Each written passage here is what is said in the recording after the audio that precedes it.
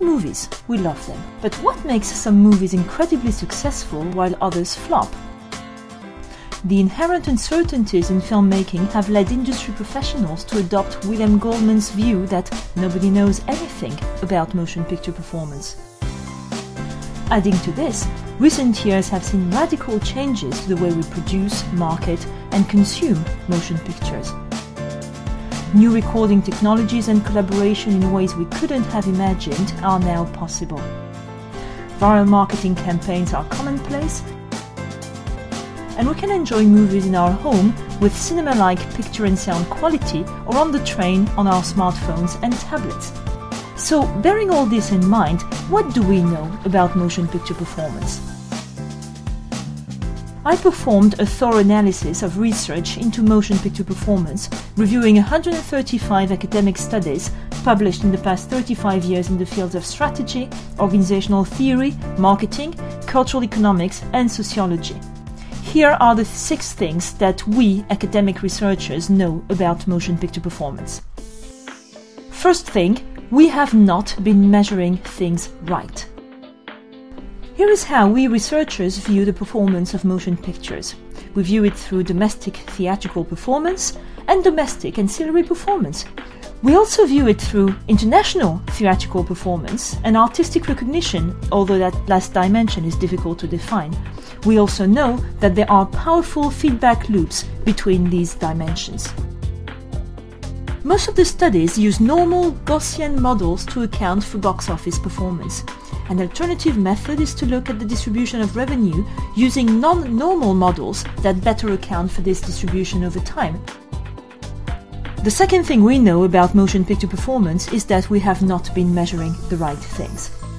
When assessing film commercial performance, most studies look at attendance and box office revenue, not film profitability, that is, film return on investment. Future studies should focus more on profitability. Domestic ancillary performance and international theatrical performance measures are also underutilized. A striking example of the trouble of only looking at domestic box office performance is 1994's The Shawshank Redemption, which saw terrible box office results of only $18 million domestically against its $35 million budget. However, the film went on to enjoy amazing success on video and television, making it a huge commercial success in the end. The third thing we know about motion picture performance is that the dimensions of performance interact. For instance, artistic and commercial dimensions of performance may well influence each other in some instances, yet they may also hinder each other. Amadeus, released in 1984, won no less than 8 Academy Awards and went on to gross over $51 million at the domestic box office. Ghostbusters, released in the same year, won no Academy Awards, but nonetheless grossed over $230 million at the domestic box office.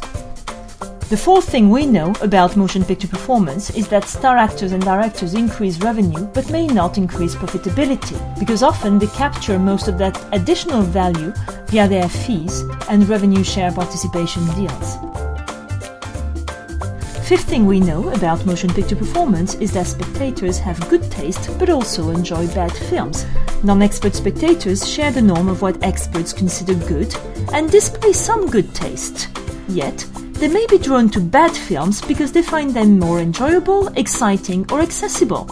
In other words, they seek distraction more than cinematic ambition in their cinema outings and video rentals. The sixth and final thing we know about motion picture performance is that regional preference is the norm in countries with strong film industries. In these countries like France, Italy or India, all other things being equal, including the perceived quality or entertainment value of the movie, spectators will opt for a local product rather than an import. So to summarize, here is what we know about motion picture performance. 1. We have not been measuring things right. 2. We have not been measuring the right things. 3. The dimensions of performance interact. 4. Star actors and directors increase revenue but may not increase profitability. 5. Spectators have good taste but also enjoy bad movies. 6. Regional preference is the norm in countries with strong film industries. So instead of assuming, as the industry axiom does, that nobody knows anything, it seems like somebody knows something after all. There's also lots more to learn. Read the full research paper and find out more, or contact me via email.